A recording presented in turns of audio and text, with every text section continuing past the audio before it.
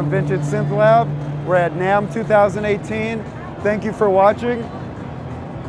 We're introducing our new modules, the delayed envelope generator. Delayed envelope generator has an ADSR and AR based on gate and trigger inputs. We've also given you delayed gate input, which allows you to send delayed triggers or delayed gates, or you can choose to use it as a separate module. It's basically 2-in-1.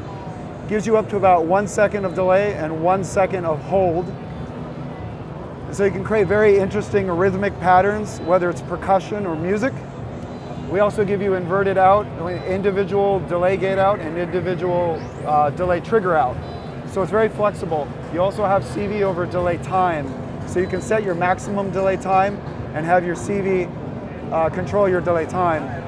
We're also introducing our new VCO-2, which is in prototype phase. We don't expect this to be out until later this year. However, this is fully functional, as you saw in the video. It has lots of hard sync and soft sync features that a lot of the CEM3340 designs did not typically incorporate 35 years ago.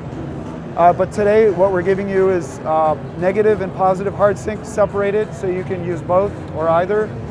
2 soft sync modes, which are very different. And just the ability to go into LFO mode immediately. And we have this X mod feature, which essentially takes one oscillator and modulates the linear FM of the other oscillator.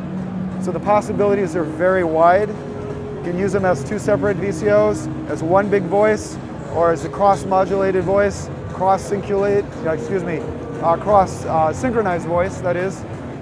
So possibilities are very, very wide, and we're very excited to introduce our new products in 2018. Again, this is Eric from Vintage Synth Lab. Thank you for watching.